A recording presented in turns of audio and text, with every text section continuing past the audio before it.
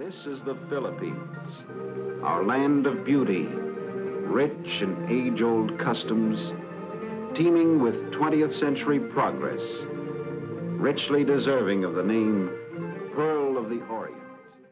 The bitter Philippine presidential campaign provides the most crucial test in the infant republic's history. Ramon Magsaysay, who led the relentless and successful campaign against the communist hook guerrillas, is the candidate of the Coalition Nationalist Democratic Party. The Liberal Party nominee, Elpidio Quirino, is seeking his third term as president. At a night rally, he claims a record of social and economic gains for his people. Magsaysay, a popular hero among the Filipinos, charges that the Quirino administration has been unprogressive, graft-ridden, and wasteful. Troops and local police, well armed, are on guard throughout the islands, searching voters for weapons, seeking to prevent intimidation and violence at the polling places. While balloting is quiet in some areas, murder, violence, and fraud mar many election districts. Early returns disclose a landslide victory for Magsaysay, who pledges to fight with the free world against communist aggression as the third president of the Philippine Republic.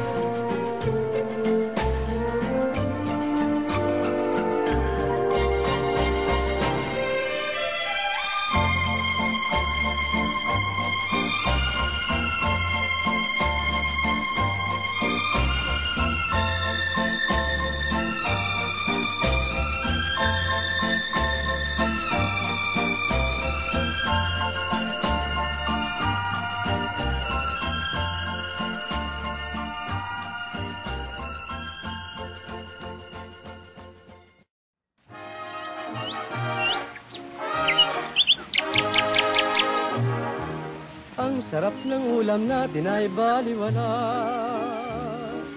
pagkat ang sinaing mo'y pagkalata-lata. Sa tuwing susubo ako, nakasusuya. Kung ganyan lang ay nilugaw na ang ibig ko, kaysa parang pandikit na nakikita mo. Kung lagi nang kay lambot ng kanin mo, ay umasa kang maglalambot na rin ako. Kung maligat ang parati mong hinihintay, magbukod na tayo sa tig-isang saingan, nang hindi laging kita ay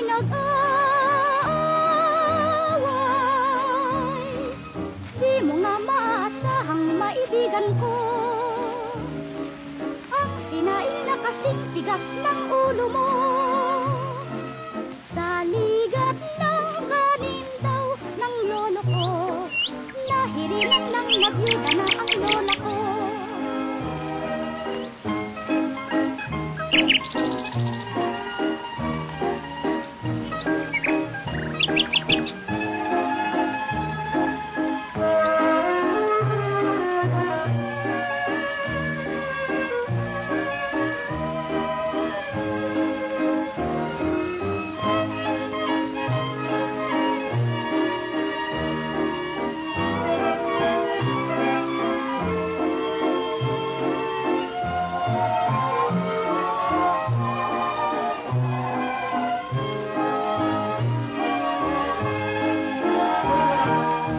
Lungkot naman nitong sabaw ng sinigang,